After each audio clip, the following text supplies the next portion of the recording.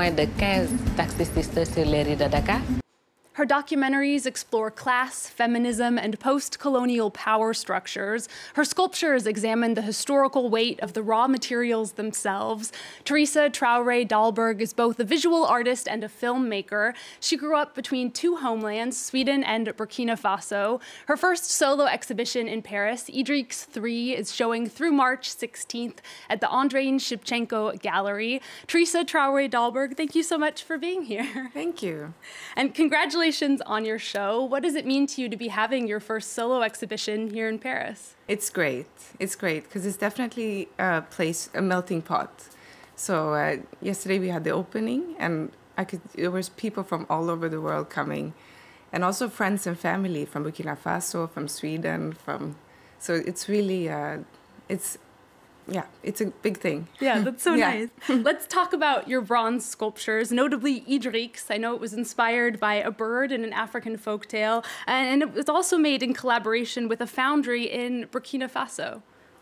Yes, it's both Hakili, as you could see as well, and the hare, and Idrix are inspired by my grandmother's tales. And it's, for me, the material itself is very important, and the bronze, it's melted different bronze materials from Burkina Faso, and the place itself, it's very important. But yeah, you mentioned the hair.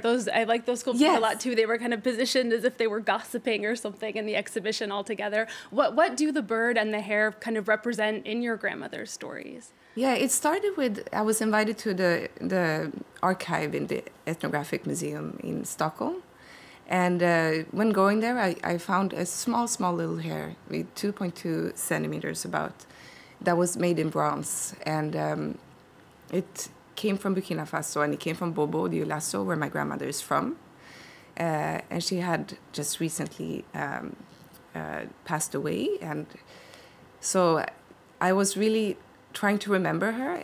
And when thinking of her, she was very known to me and to our family as a storyteller. She was telling stories, and she gathered the family to tell stories. So I started gathering her stories, but also working with the shape of the hair. And when working with it, I went to Burkina Faso, because I go back and forth, and my family is there as well.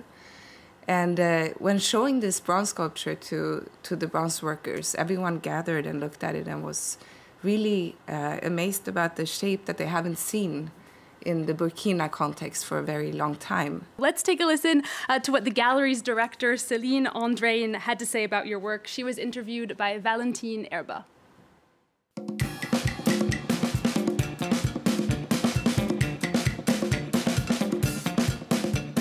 The universe of her work is really about transformation. Transformation of different materials, transformations of different artifacts, transformation of ideas. It's a very poetic universe.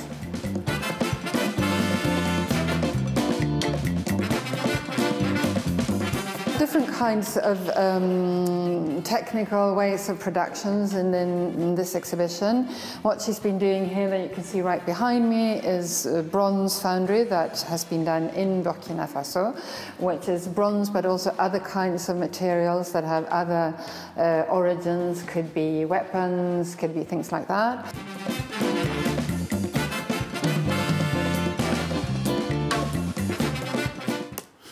So Theresa, you were telling us about your hair sculpture, but you didn't get to tell us about Idrix, who was the bird. Tell us about that one. Yeah, it was also inspired by a story that my grandmother told. And I remember a melody, and that I could sing the melody, but I didn't know what was said. So I asked my father about it, and he told me that it was about, to make a long story short, it was a girl that became friends with a bird, a year of drought. And when she sang a specific song, the bird did like this, and out came seeds. So she took it back to the society. And she kept doing that for a couple of days, and everyone was happy. And then after a while, they started wondering, what's the secret? How does she do it? But she couldn't say because it was a secret. So they went after her into the woods, and they got the recipe. They saw her singing the song, and out came food. So they took the bird and they sang the song over and over again. And the bird became weaker and weaker. And once everyone had food, they wanted more. It's the human greed. So they wanted meat. So they went out to chase, and the bird that flew slower than the others got shot. And that was the bird that gave them food. And to me, this is connected to long-term thinking, to also how we use the resources, the short-term thinking, but also about the industries. I work a lot with industry materials, about industries that are constantly moving globally, and always have to become bigger and bigger, accelerate in a specific way. So for me, this is all connected about thinking about the state of the world. Yeah, absolutely. And it's something we see a lot in your your work as a visual artist. You also make documentaries, though. Your first feature-length film, Ouaga Girls, is about a group of teenage girls becoming car mechanics in Burkina Faso. It came out in 2017. Let's take a look. Arrivé que tu veux que je laisse mon travail, donc on va pas se marier. Et qu'est-ce qu'il dit?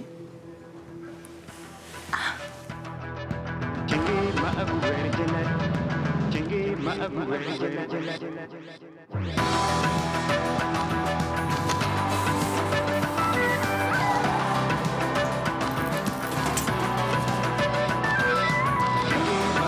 est plus membres à l'école ici qu'à la maison des Theresa, your first film was also about women in sort of the world of cars. Taxi Sister followed one of the only 15 female taxi drivers in Dakar. What drew you to each of those stories for your documentaries? Well, there were several years between them. And when doing Taxi Sister, I really needed a woman in a West African country that was a protagonist that I could look up to, a hero.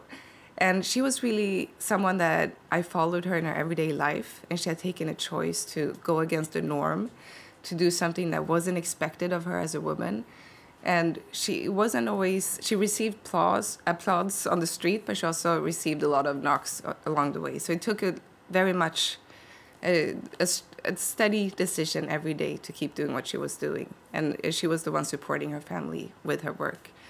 But when doing Ouaga Girls, it was actually the opposite that attracted me, because it's girls that ended up between shares in society, but that are in a car mechanic school and are teenage. They're still young, and they don't know what they want. They didn't necessarily choose to be pioneers within this job that a lot of people had a lot of opinions about.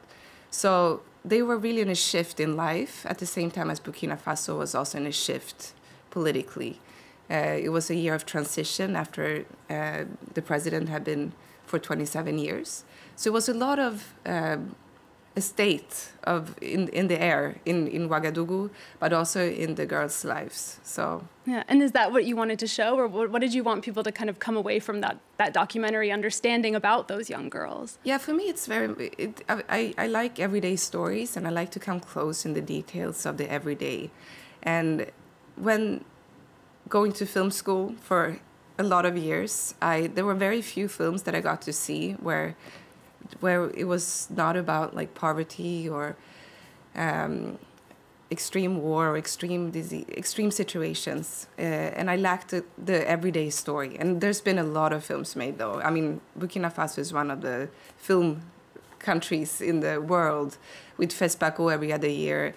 Film, for me, has always been very close. But I really love to follow characters in their everyday life.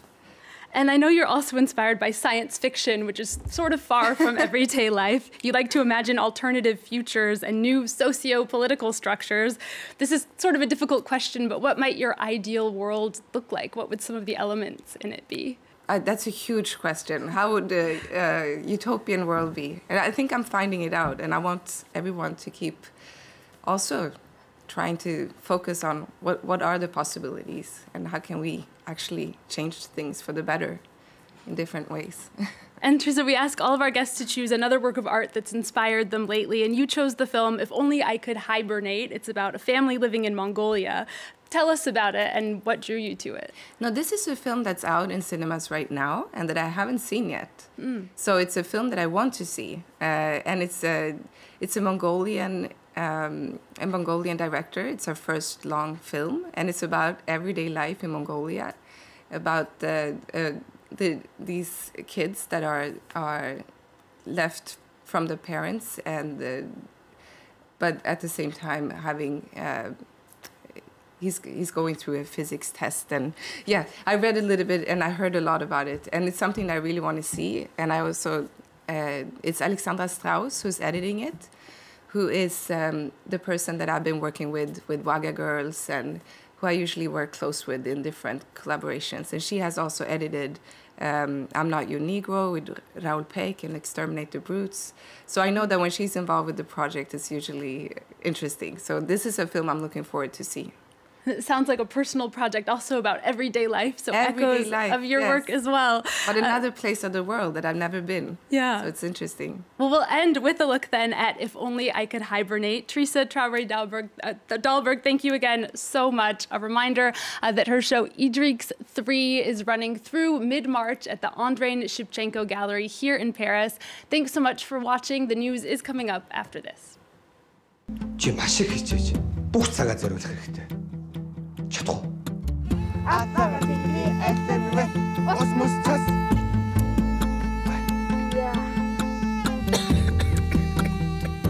Нүүрс дууссан байгаа шүү. Та хоёр үеч хичээлдэж тэрээ. Андаа нэг ажил хийх үү? Ага ойрд модонд яваад чичээлж явахгүй байгаа.